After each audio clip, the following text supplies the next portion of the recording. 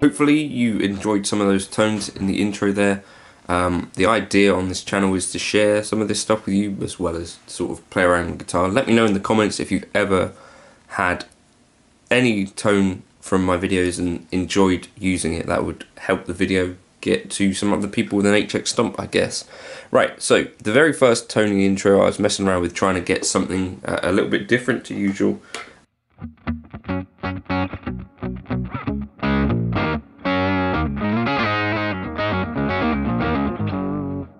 So we got this dual pitch thing going on, so we got it going up a fifth here, then going down an octave as well. By default this sense thing is down by -5, so I wanted to just take that to be normal pitch. I think everything else is standard and stop. Then that's going into line 6 Von 2, the drive 6.3, high pass filter at 5, mids at 5, presence at 2.5, depth at 2.5, channel volume at 7, master at 7, sag and all of that, stock, and into the stock cab. So I think that's basically stock Von 2 settings. And then we got this on the parallel path, the dynamic plate. So you press action when you're on this to get to the parallel path, like that. And the decay is super long, pre-delay at 10 milliseconds, damping at 3.7, motion rate at 3.3, motion range at 6, and then 17 for the mix, and high cut taking up 10 kilohertz. So that's just the kind of, I thought that could make a really interesting kind of sounding bass line.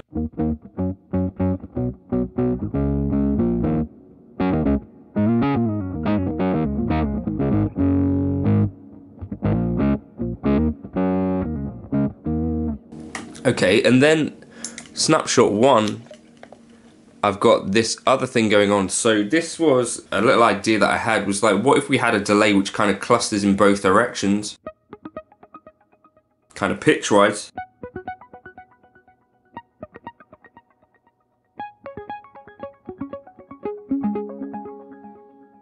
So what we got going on, we've got a harmony delay here first in stereo, even though it's going to collapse to mono, but harmony delay is only available for some reason in the stereo settings, so it's not available in mono for whatever reason. Then time, quarter note, feedback 50%, F sharp is the key, minor pentatonic, although I think I want that to be major pentatonic. Anyway, experiment with this depending on what key you're playing in.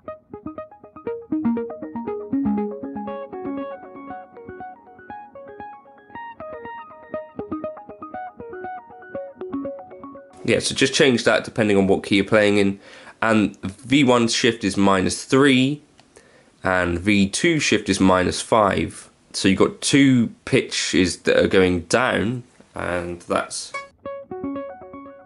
two different things. So we've got 50% time here and 75% time here. So the scale is the amount of percentage-wise time based on this. So one of those would be 50%, which would be a quaver, and then the other would be 75, which would be a dotted quaver, right?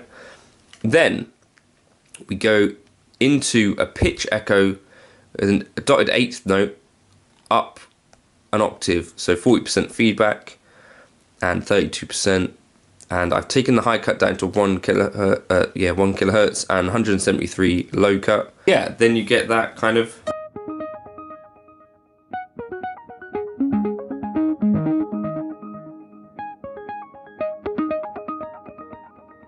Just an interesting sound, I thought, and I've got the tone knob kind of rolled off for that on the bridge pickup.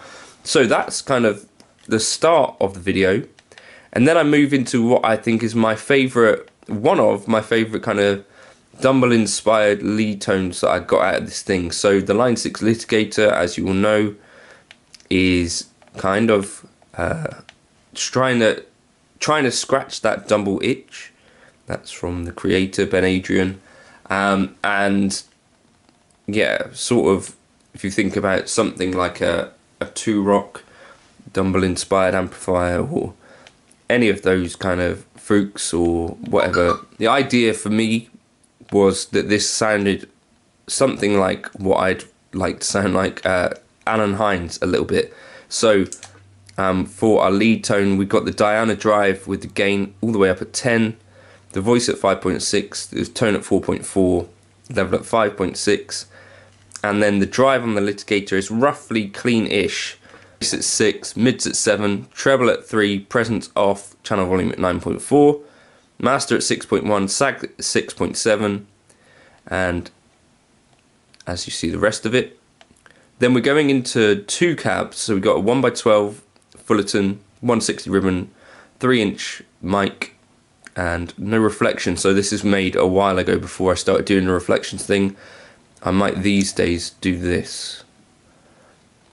And then on the other side we've got a 1x12 Cali 4 with a 409 dynamic, 1.5 inch away, and again no reflections. I might try that.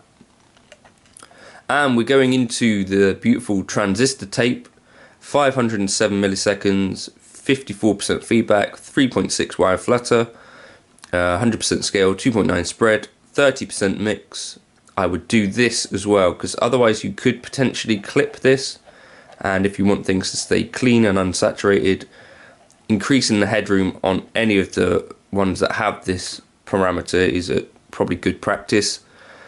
And then a glitz reverb, 4.4 decay, 1 millisecond, high cut at 16, mix at 18, etc, etc. What that sounds like is, if you try your bridge pickup, this is going to be what sounds best, I think, with this.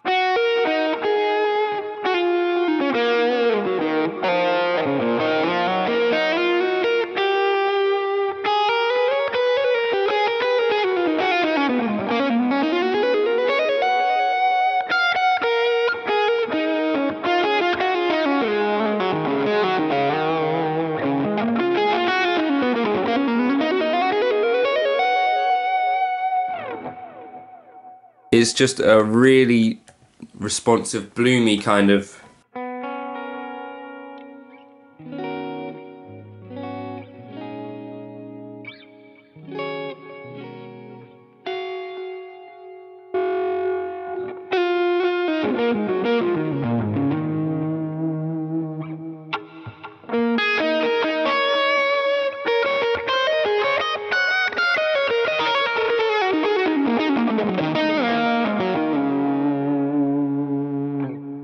So give that a try. Again, as I say, if you've found any of these videos at all helpful, I'd love it if you left a comment or share it with someone or subscribe or whatever you could do.